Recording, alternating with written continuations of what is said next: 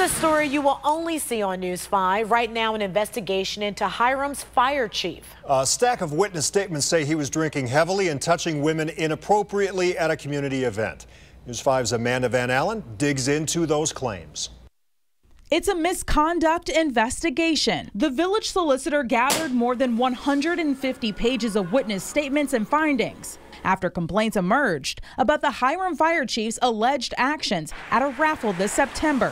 According to witness accounts, Fire Chief Bill Byers was extremely intoxicated during the event at the Knights of Columbus Hall in Manaway Township. Witnesses claim Chief Byers also screamed and cursed at some of his staff to the point where others needed to intervene. One witness account reads, "I placed my body between blank and Chief Byers and asked Chief Byers to go back inside because they were both obviously drinking."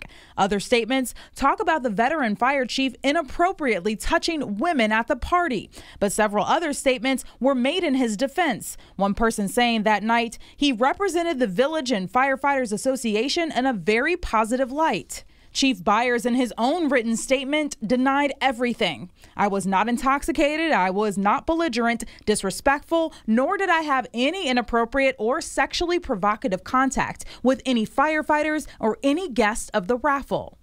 After hearing both sides, the village solicitor found Chief Byers was drinking excessively, and he confirmed an incident of inappropriate touching. Hiram's mayor tells me he recommended Chief Byers be suspended for 3 days without pay, but it's unclear if he's been disciplined yet. In Manaway Township, Amanda Van Allen, News 5.